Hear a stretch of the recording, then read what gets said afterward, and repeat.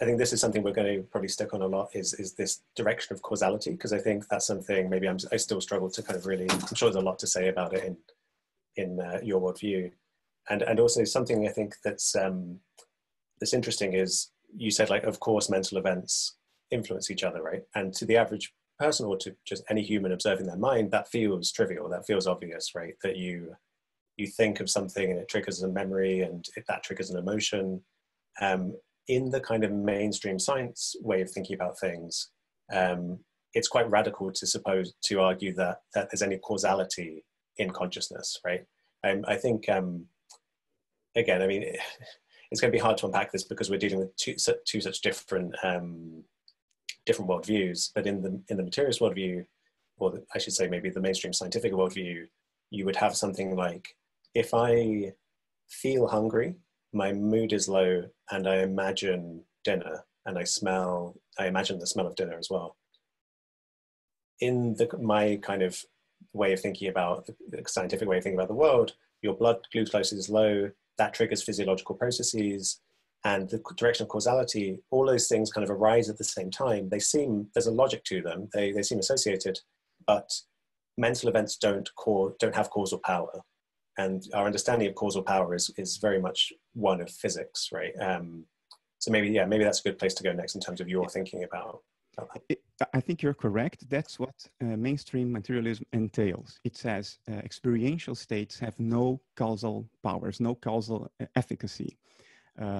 Many materialists who do not really understand what materialism is, although they defend it, they disagree with this. But that's because their understanding of materialism is skewed. They didn't really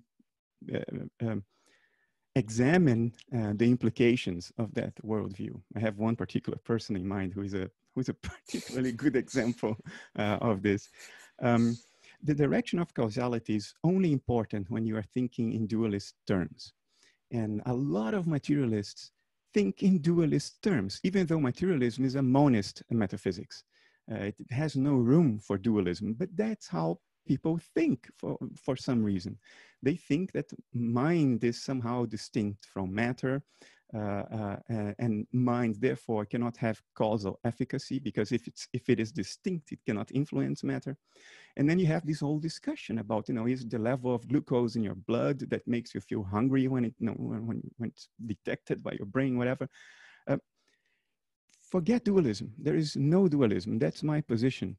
The glucose in your blood, the cells in your body, your blood, your heart, all the physiological processes that present themselves to observation by scientists, they are the extrinsic appearance of inherently mental processes that are not available to introspection. They're beyond the reach of introspection, so to say, but they are mental. They are out there.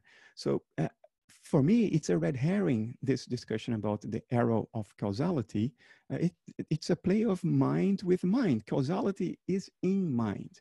Of course, we can go deeper in that discussion and think, ask, is there really causality, or are these just correlations that are part of a much broader pattern? And because we only see a little bit of the pattern, we think in terms of causality.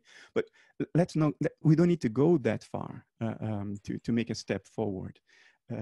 We have to abandon this unexamined, implicit dualist way of thinking about things for the sake of materialism and idealism, because both do not have room for it.